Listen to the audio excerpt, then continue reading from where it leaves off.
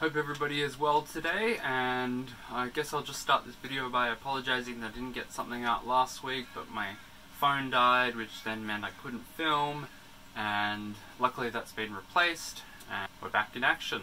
Today's pigment production experiments that I'll be working through is something that I've actually filmed before. I was just unhappy with the results, so I decided I'd do the whole thing again. But today we'll be looking at madder-based pigments. So madder is a plant that's grown across the world, or has been for centuries grown across the world. Its botanical name is Rubia tinctorum, and essentially we collect the root material from the plant, grind it up and process it to create originally just a fabric dye, but it can also be precipitated out into what's called a lake pigment. So often it goes under the name of madder lake or rose madder, or it might be more commonly known as alizarin crimson. And essentially we have evidence that we've been using the madder root as a colouring material for at least 5,000 years now, with the earliest examples being in India. And then you can see it move through the world in different examples until we get like a large amount of production in Turkey and the Middle East, and eventually in Europe as well, where it gets famously used for the English redcoats. And it's not until about the 19th century that we see the production of madder pretty much instantaneously die out as a result of the fact that alizarin, which is one of the main colouring compounds within the root material, is both simultaneously synthesized in Germany and the UK by chemists in the Industrial Revolution, thus ending the need to grow a plant on a huge scale to try and produce pigment and dye materials from, when you can synthesize it in the lab much faster, much greater volumes for much less space. Which is a shame, but also a necessary advancement. And one of the main drawbacks to the natural pigment that's derived from the root material is that because of the nature of the various compounds in there that provide the colour, some of them are more resistant to light and others are less resistant to light, which means that the pigment can have the tendency to fade with exposure to UV from sunlight, which makes it less than desirable for long-term permanence. With that said, it doesn't mean it's not a usable pigment. It doesn't mean it's not a very beautiful pigment, which it certainly is. And we have heaps of examples of it used throughout art where it's successfully stood the test of time. I think it has a lot of qualities that I really desire, and it can create some very beautiful sort of blood red, translucent-y sort of crimson colours.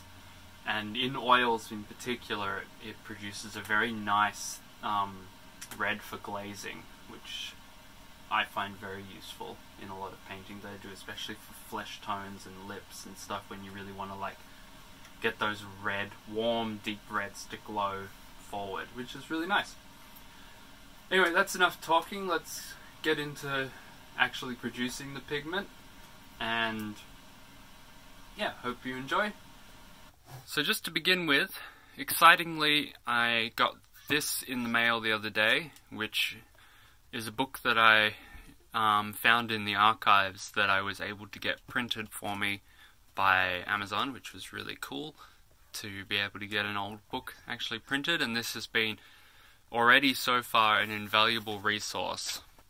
So this is the title page here of the book. So it's The Manufacture of Mineral and Lake Pigments, containing directions for the manufacture of all artificial artists and painters' colours, enamel colours, soot and metallic pigments.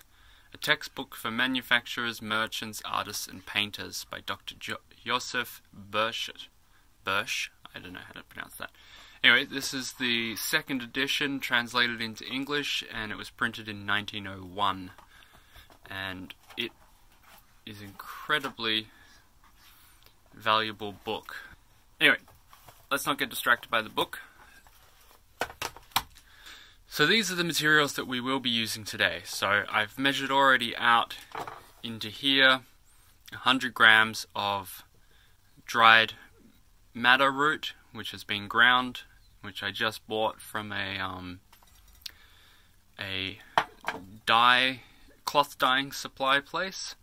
We have in the bottle here some sulfuric acid, and we have some alum, which is potassium aluminium sulfate, and some regular sodium carbonate, which is just washing soda, which you can get from the supermarket. Alum, again, is another one of those things that you can get from either art supplies places or from dye, like fabric dyeing supply places. And the sulfuric acid it's not necessary for this project. You can do this without it, and I think I will film in the future a version of this which you can do with just kitchen grade materials, which I think will be interesting. But it will make a superior product using the sulfuric acid, so I am gonna do that today to begin with. So first things first, we just want to rinse our madder root with some water, just as a beginning step. So I'm just get a glass stir rod in there, and we're just kind of washing out any kind of junk or impurities that's, you know, on the root from, you know, on the fact that it was in the ground, and, you know, there can be all sorts of different impurities. So what I'll do is I'll let this sit just for a couple of minutes, and then I'm going to just run it through a cloth, squeeze out the liquid. I'm not interested in the water, I'm only interested in the root matter, and I might have to do this in stages because there's quite a lot of it here, and I don't want to make too much of a mess, which I'm invariably going to make some amount of mess. So I'm going to squeeze the liquid out of it.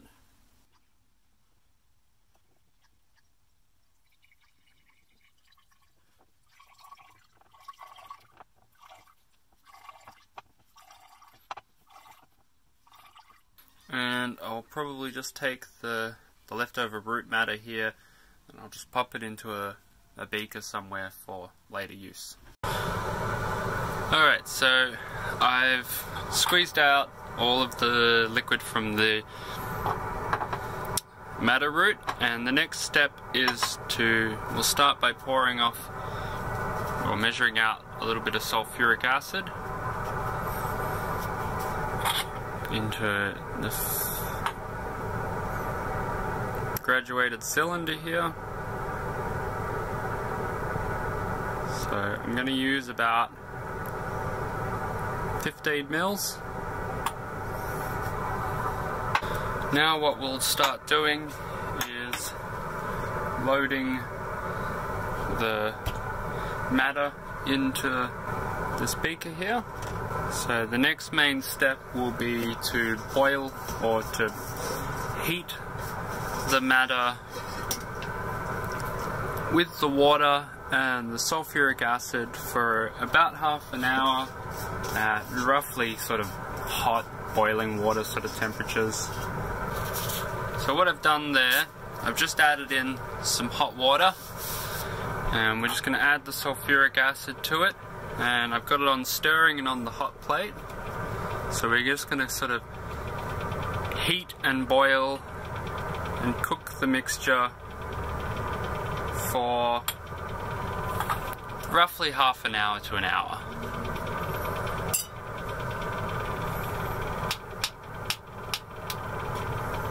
Just stir that sulfuric acid in. You can see my stir bar is not...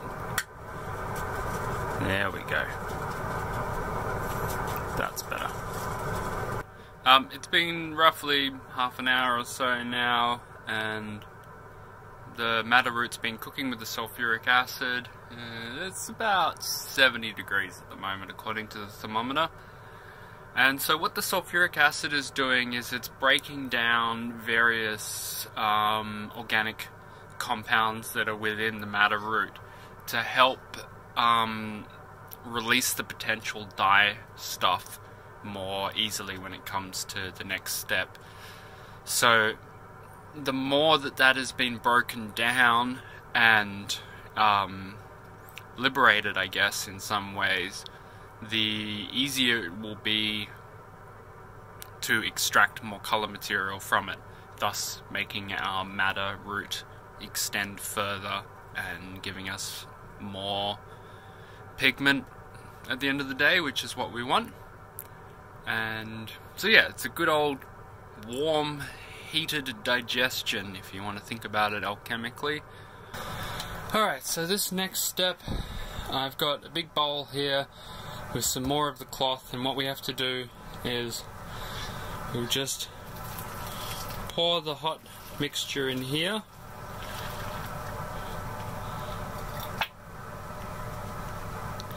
And we're trying to just drain off this liquid here, which is acidic, and then we're going to, once we drain off the liquid, oopsies,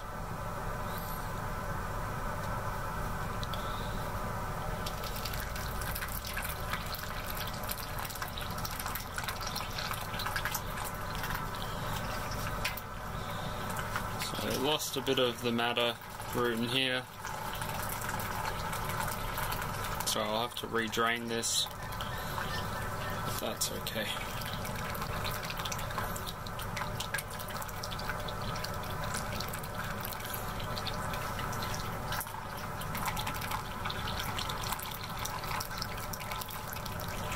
It's quite hot at the moment.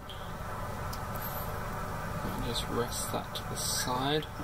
Just pour this back into the beaker.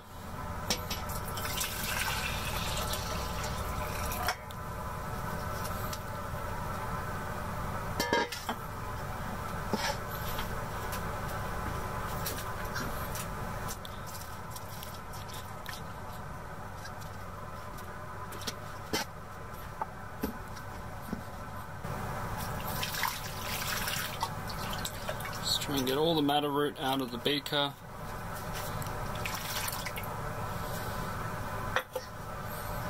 This time, carefully grab everything up so that I don't lose it. There we go, and we'll go for the second squeeze out.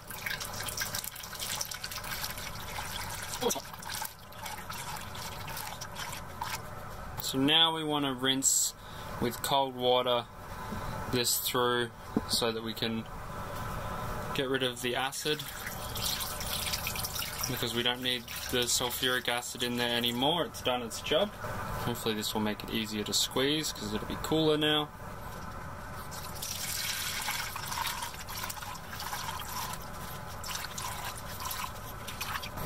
It's turning my gloves pink, which is interesting.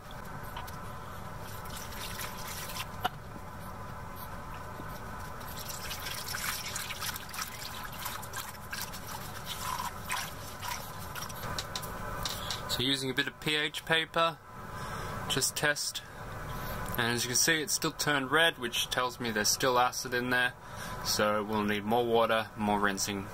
So on to the next step. So I've measured out 100 grams of the alum here, so the potassium aluminium sulfate. It will serve as the thing that will draw the colouring matter out, so it helps draw the alizarin out of the madder root, and yeah, so it's in the most integral part, and so I'm just going to add it to some hot water here.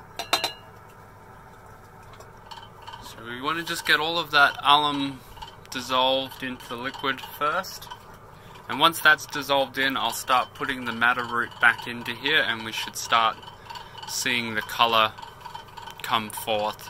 And then once we have a liquid colour solution, we'll take the madder root out and discard that. Also, for you people out there that were asking, we have the stir plate back in action.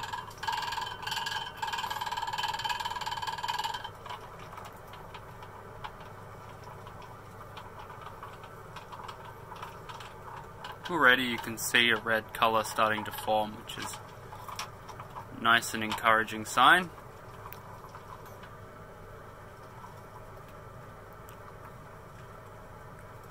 Oh, it's very red.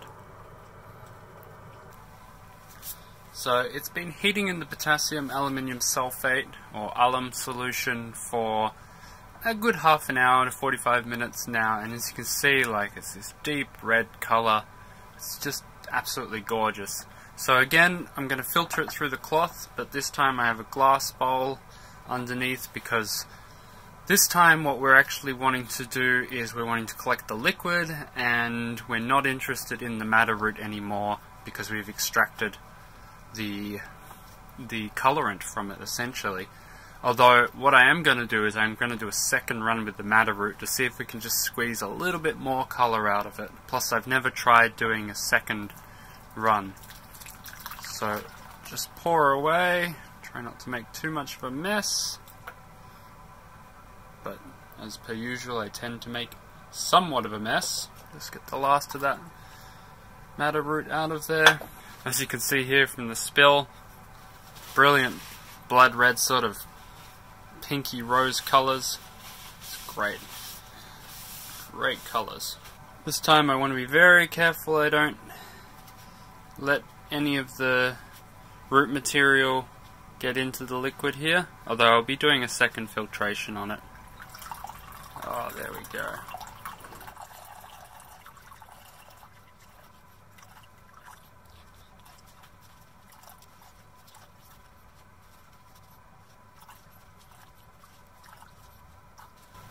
I'm not going to worry about squeezing out the last drops of this, because I'm just going to put this straight back into the beaker and go for a second run.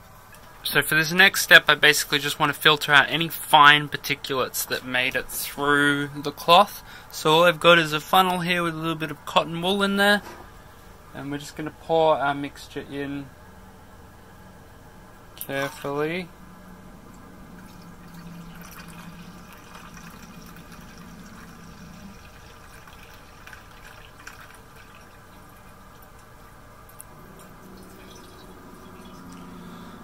Of course, we're making a bit of a mess as per usual. Gotta keep saying that today.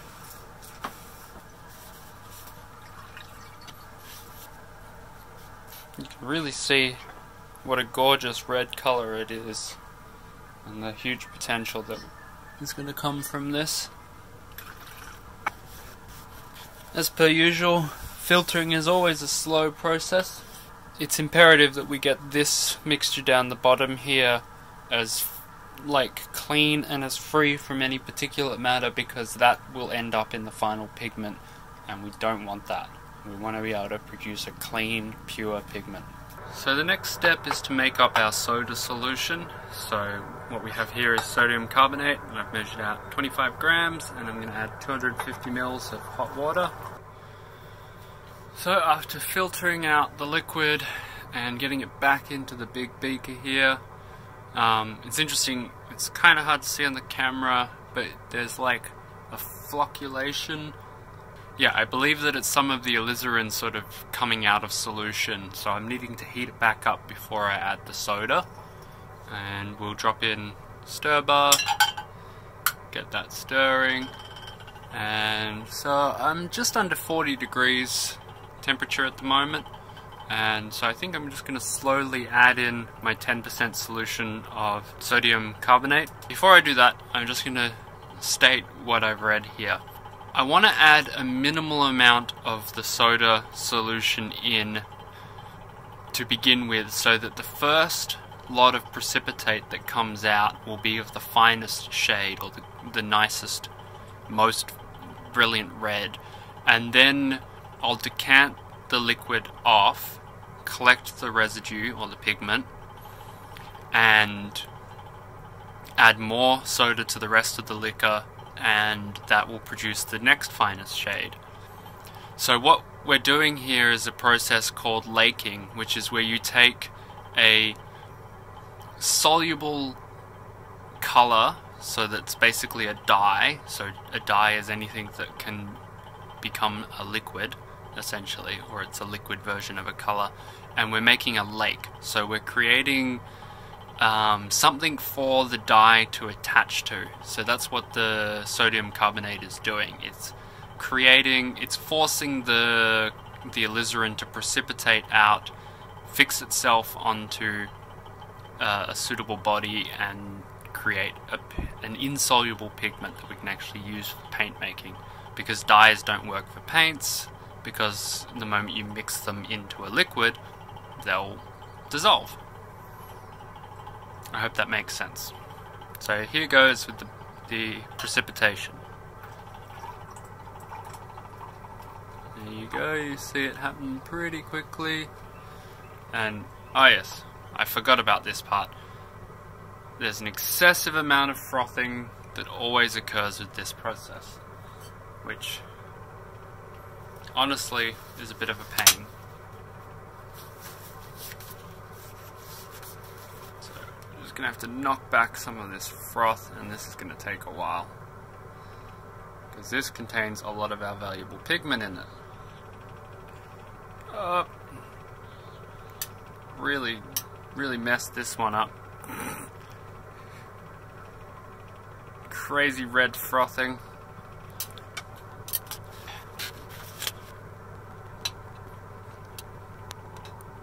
Of course, most of our pigments ended up in the froth here and not actually in the liquor itself. Just so you can see the crazy amount of pink-red frothing that's going on here. This is obviously way too much in this beaker, and yeah, we're just gonna have to work on knocking back this froth. It's pretty ridiculous, but yeah, awesome. Alright, we'll keep working on this one.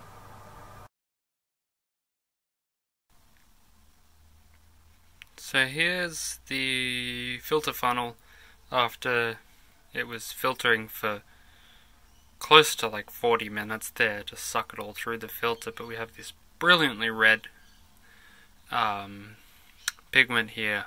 It's sort of a soft gelatinous-y type thing. So I'm just collecting all the pigment at the moment. I'm trying out what it's like running it through the filter flask here, which is slow going. Then I'm also squeezing it through the cloth here and then scraping up the pigment that's left, which is quicker going but messier, as you can see. Heaps of just red crap everywhere. I should preface or say that there's nothing toxic about the matter pigment, so this is totally fine to do, apart from the fact that I'm just making a big old mess. But that's okay. I'm producing a decent amount of pigment and I'm really happy with the color that's coming out. So like, here's a little bit that I've collected so far. There's a bit more up over there that I've collected. And I'll probably, once I get it all together, I'll collect it all together and then dry it out in the dehydrator. But anyway, got to keep going. Plenty more work to go. So what we have here is all the various different little pieces of filter paper with the samples on it of collected pigment that I got from all the various batches that I was doing of the Madder Lake pigment. They're mostly dried, not completely. As you can see, I've got an array of different sort of colors that have come out here. And as you can see, like on this piece, for example, all of that white crust stuff is basically excess sodium carbonate that's just crystallized out with the madder, which means that I'm going to have to wash all of this pigment again to make sure I clean all of the sodium carbonate out. So what I'm going to do is I'm going to grind these up and group them together in like colors. So the darker ones over here will go together, the mid-tone shades will go together, the more red shades will go together. So I'll probably end up with 3 different grades, 3 different shades of color from this. So I'm just giving a rough grind here. I'm not worried about getting this to final pigment particle size. I'm just worrying about getting it small enough that I can give it a good wash.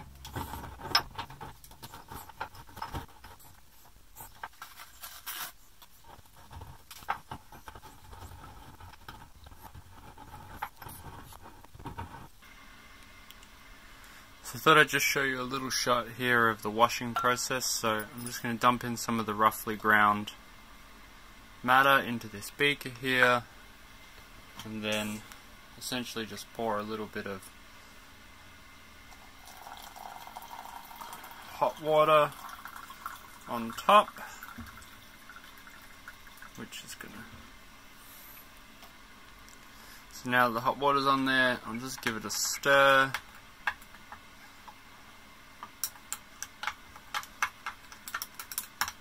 Just to help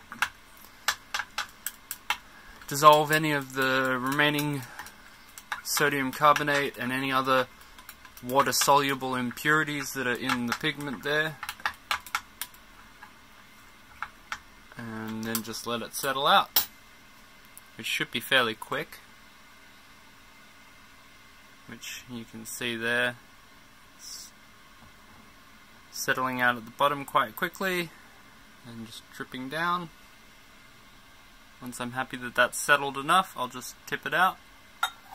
So as noisy as it is, I thought I'd just show you the filtering process. So I've got this here, and we're just going to pour it in.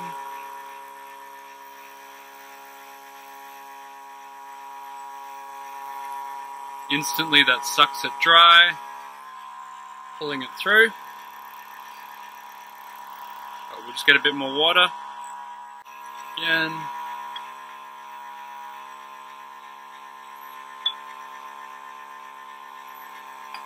That's all of it out, and just wait for that to pull through.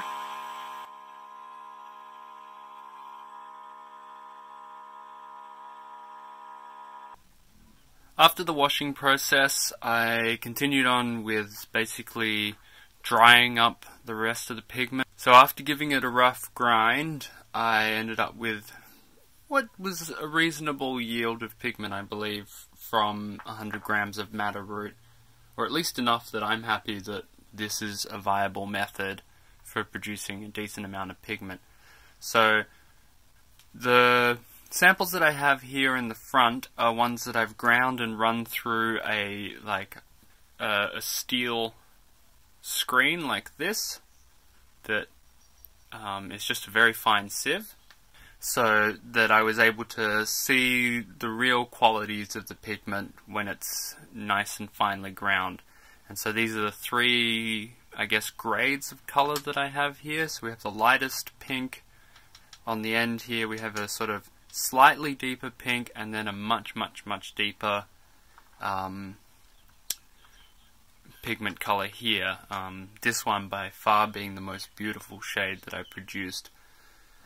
And these up here just correspond to these guys here, but I just haven't gone to the effort of grinding and sieving all of these yet, because it's actually a lot of work, and I think I might make a little bit of a DIY ball mill for milling these finer, so that I don't have to sit there and grind with the mortar and pestle for hours, because it gets tedious.